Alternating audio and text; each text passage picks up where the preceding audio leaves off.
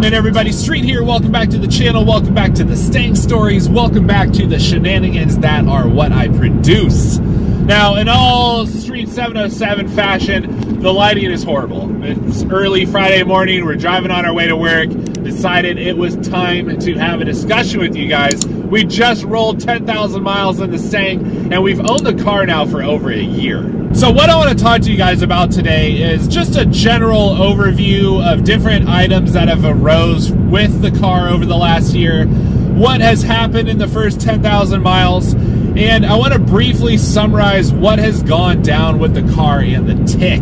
I have gotten an obscene amount of attention on the tick videos lately. A lot of new subscribers, a lot of new viewers have come in, and they're asking all these questions about the tick that I've basically covered, and I want to do like a general overview of the car and the tick, what mods I've done to the car, what mods I have planned for the near future, and just, you know, overall 1 year kind of overview slash review items.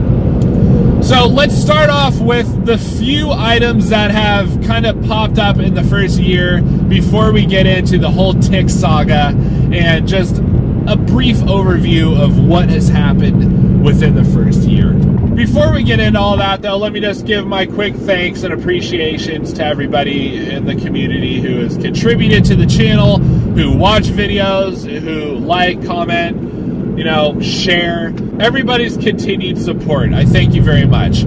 Briefly, I did not hit my goal of 50 total products sold on Teespring, so I want to let everyone know, if you guys are interested in some Mustang swag, go ahead and click the link and go onto my Teespring shop and pick up some Mustang gear. I appreciate it. My goal has been to sell 50 total products. We're not there yet, and I would love to make that milestone happen, so hit up my Teespring shop. Okay, real quick, let's do an overview of the car before we get into the issues that have arose. That way everybody can kind of get a feel for what I'm talking about. I have a 2018 Mustang GT Premium with the Performance 1 package. It has the active exhaust, which I have turned on quiet right now so I can talk to you guys and you can hear me. It has the MagneRide suspension. It also has the Shaker Pro audio, and it has the 401A package, which is navigation, the 12-inch cluster display, and a couple other little tidbits. I kind of forget everything that package included, but basically what I like to say is it is a fully lit Mustang GT. So the first issue to arise with the car was this error message that I was getting on the 12-inch cluster display. It said something in the line of the tire monitoring system was something or other, and it would pop up when you start the car, and then it would never go away. So what I had to do is I had to bring the car into the dealership and have them reflash the firmware on the screen, or wherever they reflash it. They reflashed it, and the problem went away and has never popped up since.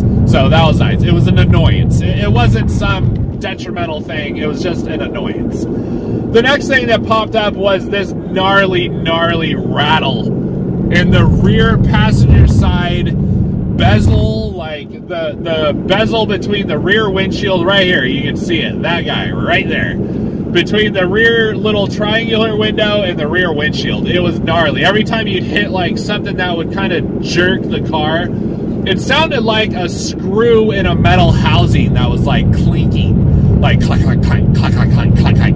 It was the most annoying thing I ever heard. I was like, I did not buy this car to have this sound while I was driving. So I brought it in, they replaced it under warranty, no problem. Now, up until that point, it was all fun and games. It was all okay. It was just minor annoyances. We got them all fixed. No big deal.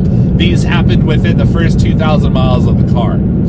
At about 2,200 miles, the nasty tick showed its face. Now, I'm going to go over these so quick, so I need you guys to keep up. I'm not going to get into the long story form of these.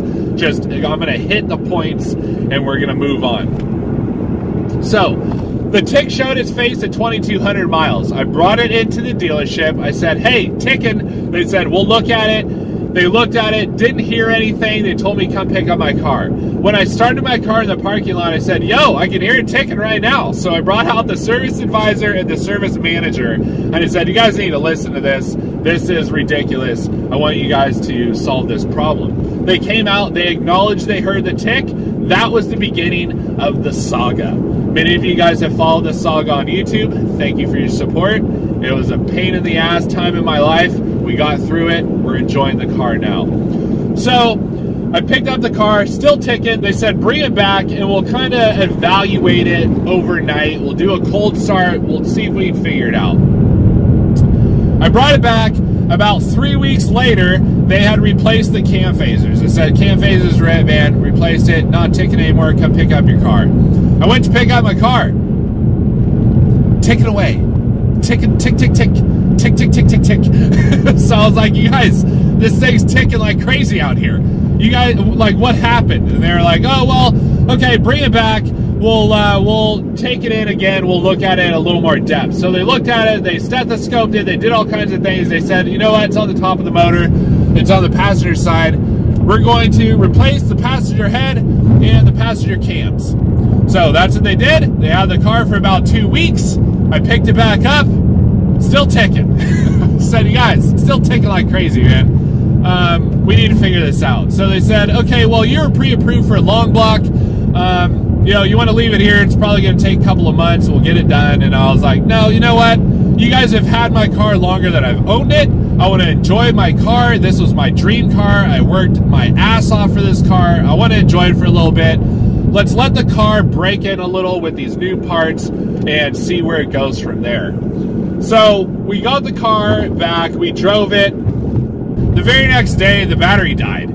So I had to get the car jumped like 3 or 4 times in like 24-hour period. So I brought it back to Ford. I said, dude, the battery's dead. And I think what happened was it just sat so long and did so much, gone through so much testing that it just, the battery went funky and the battery went bad. So we replaced the battery under warranty, all good. And I drove the car for probably 2,000–3,000 miles and then brought it in to get an oil change. I asked Ford, I said, you know what, that says 5W20, it says 5W30 in the manual for track, and what do you guys recommend here at Ford for the car? So they put 5W50 in it. They said, we should definitely put 5W50, and I was like, wow, dude, that's really serious oil. So they said, with a performance motor like this, 5W50 is the way to go. I said, okay, well, you guys know what you're talking about, so I guess that is what it is. So it's had 5W50 in it for 3,000 miles now, and it's still ticking gloriously. Now, there is a thing with the oil that it kind of ticks a lot worse in the beginning. Right after an oil change, it ticks really, really bad. And then as the oil dirties up, it gets less and less and less. So we kind of go from there as it comes and it goes. It's not like a consistent tick all the time. Sometimes it's there, sometimes it's not, sometimes it's bad, sometimes it's, you know, not as bad. It just is what it is. Now, the whole service bulletin 7718 came out saying that they're not going to attempt to fix this sound anymore. My car does not tick at cold start like some of yours does. My car only ticks when the engine heats up to a normal operating temperature. So that's where I stand now. I have not tried Stereotech. I refuse. It's been proven to work for a short period of time, then it comes back. I am not planning on bringing the car back in to argue with them about getting the motor replaced. If the motor fails, they'll replace it. I am heavily documented on this issue, and I have the original saga of tick videos and documentation on YouTube that has benefited many people and has also started, you know, has also encouraged many people to start theirs. Now, I was very, very butthurt on this whole issue in the beginning. I'm not so worried about it anymore. I'm just enjoying my car, as I think you should as well. Document it, get it in the record, and then just, you know, enjoy. Wait and see what happens. I don't know what else to tell you from there. Now, what I have done to the car is I have put an X-pipe on it.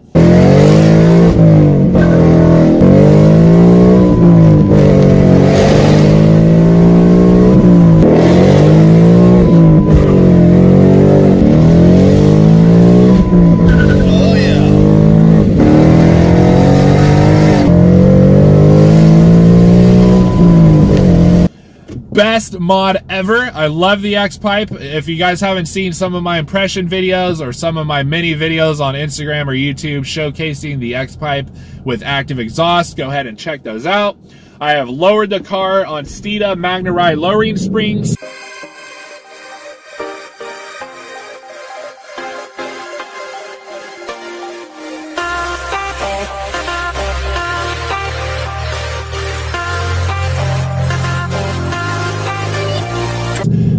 It is the perfect accessory for a MagneRide. This car freaking handles phenomenally, and it is absolutely amazing. I love it.